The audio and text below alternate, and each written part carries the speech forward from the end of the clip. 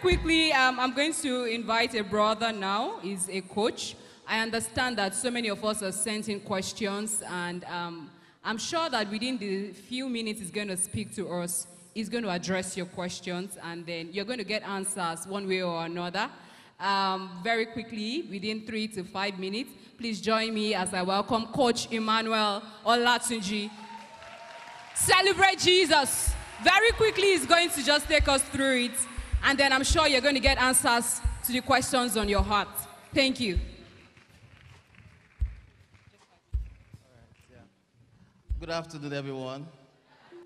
Good afternoon, sir. Good afternoon, mommy. Good afternoon, daddy. Wow. I want to appreciate you. Thank you for the privilege of gracing your platform. It's really an honor to be here. And I also acknowledge the presence of our wonderful ministers. Wow. I know I was going to be given the opportunity to speak today, but trust me, I'm already filled, and I was like, there's no need for me to come up here, but I really want to thank our daddy and mommy that they still insist that I should be here. And honestly, I don't know what to say, sincerely.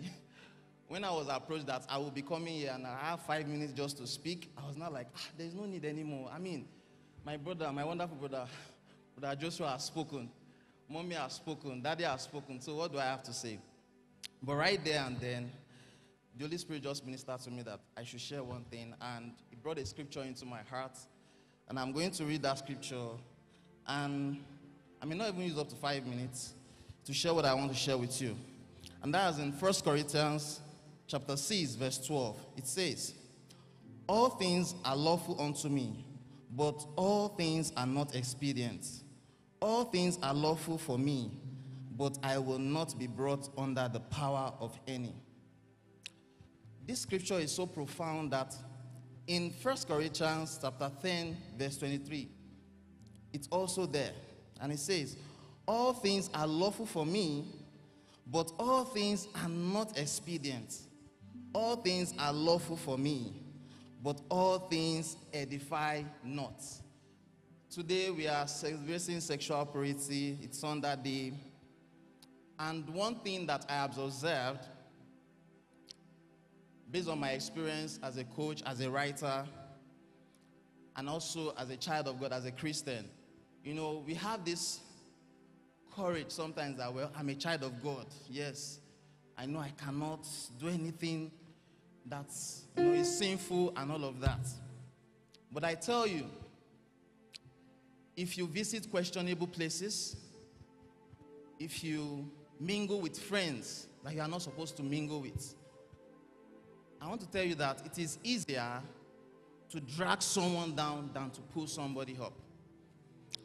And to just wrap up whatever I want to share with you today, I remember is a younger sister. She's late now. Not a blood sister anyway.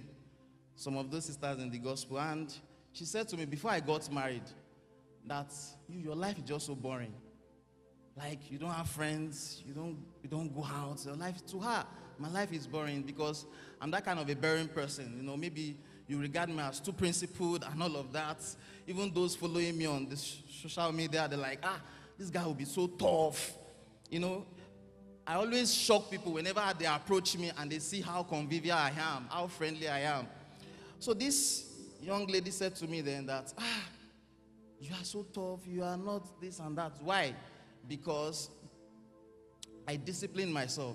Because you will not see me with people that I would not like to be associated with. You will not see me in questionable places.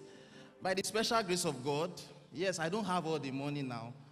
But sincerely, if I want to maybe visit nightclubs now, I can afford them. But you will never see me there. You will never see me there. So I want to employ us by the mercies of God. We've been prayed for. We've come out, we've confessed, so many things have gone on right now spiritually that you may not even understand the impact of it. But I want to plead with you.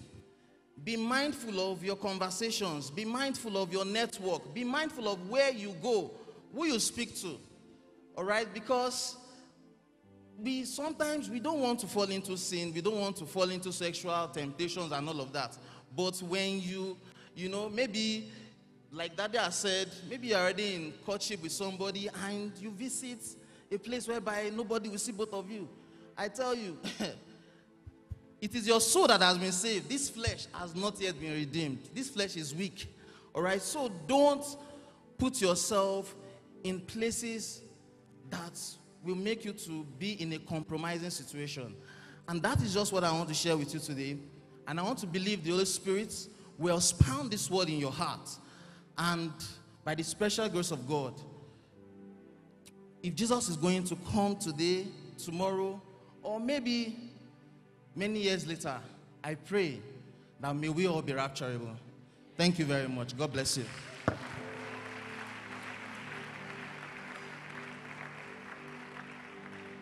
Thank you so much. Thank you so much. That's an amazing, amazing one.